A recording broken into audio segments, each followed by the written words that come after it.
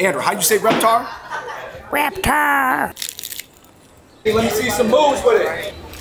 Oh.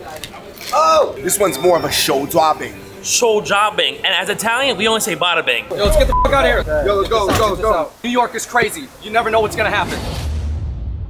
Oaxacan cookies, Taiwanese night market bings, halal birria tacos, and futuristic robot dumplings. All of these trends are popping up around New York City, and we want to determine whether they'll stick around. Is this staying or going? Let's find out. All right, Marco, you're here in Brooklyn Dumpling House. Be honest, what part of Brooklyn is this? This is Williamsburg.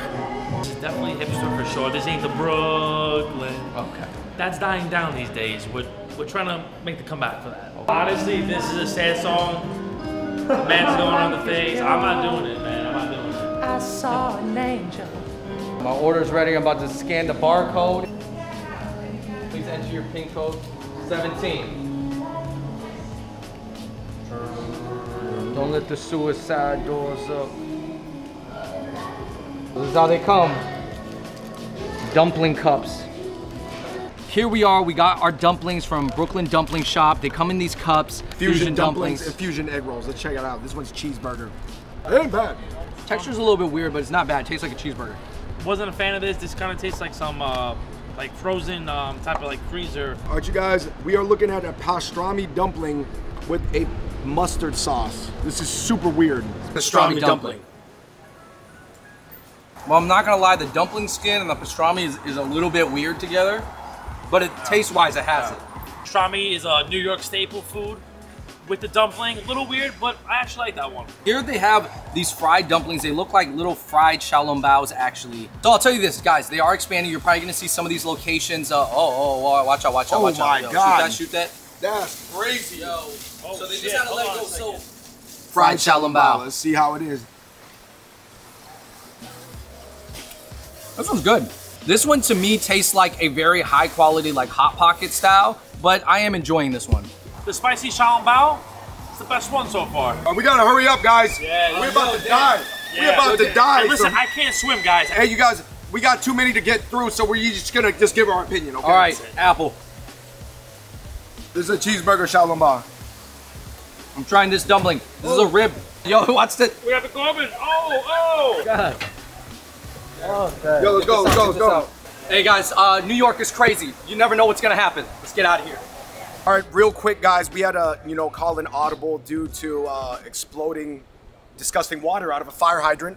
All in all, guys, what was your opinions? Because we had some things that we liked, some things we didn't like, right? Yeah, you know what? I'm just used to the prototypical regular pork chive dumpling, and I think that's what I want to stick to. I'm gonna go with a go. For the globe and other markets, like a Vegas, like a Dubai, quite possibly a stay, but as far as New York City goes, I'm gonna go. I think it's really hit or miss. However, I will say, I think it's a concept that will make money. I think it's for a totally different market. I think it's for the late night crowd. I think that location is staying. I do not think that they're opening up all around New York, but I think that one's staying. All right, you guys, next up on Stay or Go, of course, we have the trend of major subculture brands. For example, the legendary Rugrats collaborating with a food brand, namely ice cream, to just bring a whole new level of consumer goods. A lot of times people are thinking, toys and things of that nature. We have edible food. And of course, we're at Milk and Cream Cereal Bar. Listen, guys, you're looking at a Reptar smoothie, a Reptar swirl, and a Reptar bar. Andrew, how'd you say Reptar? Reptar. All right, first out of 3, we got the Reptar swirl. Of course, you see the green chocolate on here. Guys, I think back in the day, when you saw something green, it was chocolate, it probably didn't taste good. Nowadays, gastronomy and just modern technology, it's probably gonna taste good. The chocolate tastes like Fruity Pebbles. All right, so here we got the Reptar ice cream bar. What's he doing on the television? I'm assuming it's gonna be mint chocolate ice cream with this very crunchy hard top. I haven't had an ice cream bar in a while, so you see me legitimately smiling. I'm gonna go in on for a second bite. That's how you know it's good. Of course, I don't want to interrupt. This is good. This is fire. No, that's not mint. That's a caramel base. It has Kit Kat and it has chocolate covered marshmallow. Bro. Me and my team have been working on this for about 6 months. Bro. You can believe the hype or don't. We literally grew up on 90s Nickelodeon, Rugrats, Doug, all that good stuff. And we're finally able to kind of bring those things that are part of the cartoon into real life. All right, I'm gonna try this Reptar slushy. It's got some popping bobas on top. Yeah. All right, so as far as this trend of F&B fusing with pop culture and cartoons and nostalgia, I think this trend is here to stay. Shout out to Milk and Cream. I think they do the best job in New York City. Straight up, this Reptar chocolate ice cream bar from Milk and Cream is the best ice cream bar I've ever had in my life. Hey guys, just a real quick word from our sponsor for today's video, Rev Rides. You know us, Fung Bros, we personally love using scooters to get around New York City. I am looking at the VSET 9 Plus and the VSET 8 Plus, guys. Right now, I think that these are the two best commuter scooters available on the market. I think for the VSET 9 Plus, the dual motors provide a lot of power for the size and price point. Most competing units at this size and price point are single motor. This is double motor. And as far as the VSET 8 Plus, it has dual spring suspension. While not as comfortable as the 9 Plus, it is better than most competing models in its price range and size class. Look, you guys, the VSET 8 is very small. Again, guys, huge shout out to Rev Rides for sponsoring this video. I think the VSET series is amazing. Check it out at Rev Rides. All right, Marco, we are in front of a spot that I thought for a second was a Beijing Jianbing spot, but it's actually more based off a Taiwanese show dropping. You probably haven't had this before either way. I never had it before. I heard of the John Bings before, but I never ate it before. But this one, can I hear you say it? This one's more of a show dropping. Show jobbing. And as Italian, we only say bada bing. What type of bing are we talking here? Hey. Yeah, do you have a do-rag on right now? Nah, I have the headband on. Okay. Yes, sir. I like that. Hey, let me see some moves with it. Let me see some moves. Oh. All right, you guys, we are at Dragon Bing looking at the fusion show droppings, essentially very Taiwanese style. You can often get this at Taiwanese night markets. This is their own version of a Dragon Bing, but the traditional one is show dropping. Show jobbing. It's pretty interesting. This like really is like a fusion. That's so tasty. Yo, this is almost like a roti, right?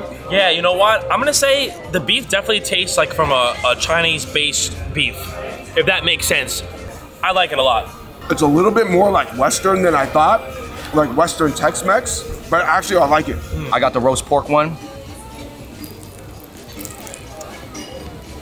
When it comes to the Bings, I definitely think this type of scallion pancake, the show dropping, is way more appealing to a lot of people, even than the millet crepe, which is like the Jianbing. We got the roti and curry. Guys, Dragon Bing, I think this is my favorite stall at Essex Market because you cannot find this anywhere else. It's an easy stay for me, no doubt about it. And I'm coming back here. Simple concept, you're just replacing the carb. It's chewy, flaky, delicious, right? It would not be a Fung Bros food without me being the mixologist. Pull the culture right here. There we go. The chashu show dropping with curry sauce. That makes everything better. Wow. All right, so our next spot on Stay or Go is Birria LES, and I'm here with the owner, Iggy. Iggy, now, you're actually of a Bangladeshi background. Correct. I was like, we gotta bring something up for the halal community. 3 months later, here we are. It's also authentic Mexican cuisine. Like, we have a Mexican partner also. Like, one of our partners from Mexico, and I've never had chicken birria. Correct. I've only had beef or goat. So everyone kept saying our beef birria is it's a hit. Everyone loves it. You know, I do like 3 types of different cuts. Chicken birria got me a little scared. I was like, it's gonna be dry. But our chef, also our partner Raimundo, his chicken birria, might be better than our beef. Might be better. All right, well, I got the queso chicken birria and I got the queso beef birria. I'm gonna compare the two. Guys, this is Stay or Go, Birria LES. All right, Iggy, we got the tacos here, man. Can you break down what I'm looking at? So this right here is chicken birria, a birria chicken as we call it. Sour cream on top, cilantro, onions, and our slow cooked chicken that we cook for 5 hours. So I gotta start off with the chicken birria because I'm excited. This is the new thing right here. This is the first time I've ever seen or heard of chicken birria tacos. I like that. That is like really juicy shredded chicken. This reminds me of the other chicken that you might get, but it's just a lot juicier and a lot more soupier. So I'm liking this one.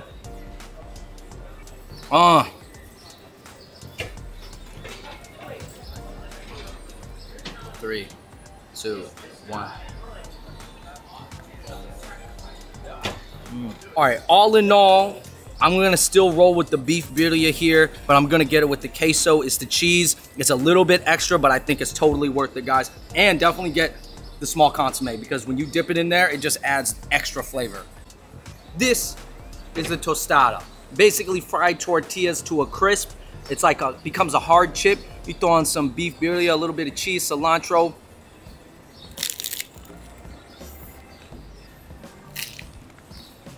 Top it off with a little bit of consomme right here. Ooh. All right, so whether the halal trend is gonna stay or go, of course it's gonna stay. It's opening up the market. It's allowing people to eat foods that they hadn't been able to eat before. So birria, I think it's here to stay. It's me, David, and Andrew. All right, you guys, the next trend we are exploring on Stay or Go is Malaysian and Thai chicken and rice. Yeah, chicken and rice is something that we all enjoyed growing up eating, and I think it is more prevalent on the West Coast, but it is making its way into the East Coast. There's obviously some dedicated chains out here, like Guy that is serving just the Khao Mun Gai, but here at Medan Pasar, they're serving the Malaysian style chicken and rice. And Malaysian brown roasted chicken, because there's always roasted, steamed, boiled, and then there's fried. So you got different options when it comes to chicken and rice. This spot is authentic, all right? What are you tucking lang? Let's try it.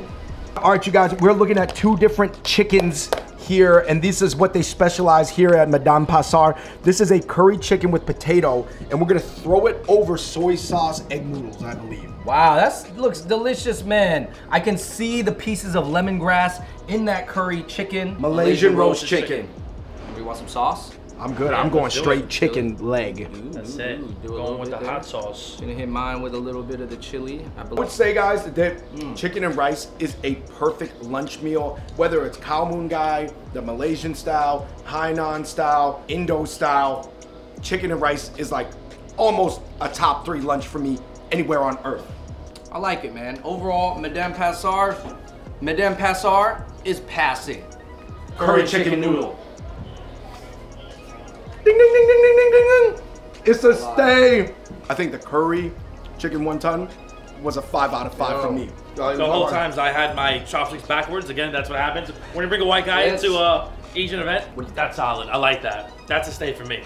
Overall, I think these two dishes are a stay because they're just so good, they're so flavorful, and they're fairly priced. Do not sleep on Malaysian food. All right, so next up on Stay or Go, right behind me is 7th Street Burgers here on 7th and 1st Ave in East Village. Now, these are two guys from Jersey, and they opened up a burger spot to bring it back to the roots. They traveled around the country and found that the California Smash Burger needs to come back in its simplest, most basic form. Here, we got the simple California burgers. Will this stay or go? Let's find out. All right, guys, we're here at Smash Burger, about to order. All right, man, what should we get here? And you think this burger is gonna be better than In-N-Out? I'll let you decide. All right. You guys have this cool dessert called the Bananas. We just partnered up with this dope banana pudding spot in Jersey City. So that's kind of a new school dessert mixed in with these old-fashioned style burgers. Absolutely. All right, I'm ready for it, man. All right, so what we have here is a double cheeseburger and fries. You have your Bananas here. And looking at this burger, I mean, I'm gonna be real that you could not even find a burger like this in New York like 5 years ago, you know? So this is definitely a trend, and this definitely looks like a very simple burger, kind of like something you would get at Dick's in Seattle, just sauce, a pickle, a little bit of onions, meat. There's not a whole lot of lettuce, tomatoes, onions, none of that stuff.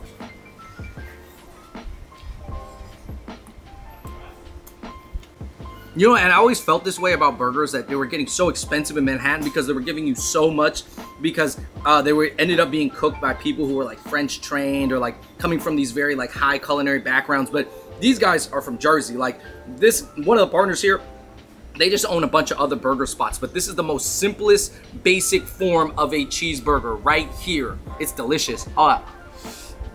All right, as comparing it to Dick's in Seattle, it's actually definitely higher quality than Dick's, so it probably beats that, even though I'm from Seattle. Shout out to the 206. I still might take this over In-N-Out just because of the quality of the meat. And I actually prefer this bun over the In-N-Out bun because the In-N-Out bun can get a little bit dry and a little bit crusty. All right, so even though they got some old school classic burgers, they got some new school desserts. They have Bananas. This is banana pudding. This is the original flavor, and this is the ube one because shout out to Bananas, it's actually owned by Filipinos. So my conclusion is, for the classic California Americana cheeseburger, to stay or go in New York. I think it stays. I don't think every burger shop follows suit, but I think there's a few more of these that pop up and people are gonna make this part of their regular diet. Is Electric Burrito. Now these owners are from San Diego and they wanted to bring San Diego style Mexican burritos to New York City. And when we're talking about San Diego burritos, we're talking about surf and turf. You know, things that are not quite maybe what they would eat in Mexico, but you know, what's very popular on the West Coast. I've been to San Diego. I want to say one thing. West Coast is the best coast for burritos, but maybe we'll find out if this could be a stay. Well, hey, I just ordered to go and I'll let you know, man, they're a little pricey. You know where you like in San Diego? You like that Little Italy. Oh, I mean, that was the first place I went to when I went there. It's a lot nicer than New York's. It is, a lot cleaner, a lot cleaner. Because I heard it might have been started by Northern Italians, that's why. That's probably what it is. Those Sicilians down there are a little dirty. Alex, the other, my partner here, he's San Diego. Okay, he's nice. born and raised Nice. in Claremont. All right. Yeah. Just getting the beach vibes, dude. Just... About to get my surfboard right now. They did an authentic job. They did a good job of replicating that energy. All right, you guys, we are looking at our haul here from Electric Burrito. You know, we're originally from the West Coast. Our sister used to live in San Diego. This is a breakfast burrito with everything in it, with fries, as well as carne asada, eggs, and this is surf and turf. This is shrimp and carne asada. I want that. I love, this is how you can tell a good San Diego burrito, is that you see the different colors. You see the red from the tomato, you got the green, the guac, the egg, you have all the, you know, meats on this side. No, this is an interesting, like you would say growing up, New York City did not have access to these surf and turf San Diego burritos. Right? San Diego burritos. That's a good burrito. There's a ton of food in there. Really good. I like it so far. I gotta take a couple more bites though. I like it so far. For $16, $17, I could use a little bit more shrimp. I'm gonna keep it real. Gotta keep it real. Gotta keep it real. Listen, I'm not gonna lie. I'm getting past the meat already, and I'm hitting a lot of rice here. I'm not mad about the flavor. I like it, but it's true, for that price, I would like a little bit more. Really good. West Coast meets a Big Apple. I'm gonna give this a stay. All right, you guys, I'm gonna go ahead and give my burrito, surf and turf, a 3.5 out of 5. Okay, this is really good. Disgraceful. But I just think that it just needed more shrimp, and that's really what always defines surf and turf to me. Whether I was at a Baja spot in LA or in San Diego on Pacific Beach or Kearny Mesa. Andrew, what do you think, man? I think it's gonna stay, but I need more shrimp.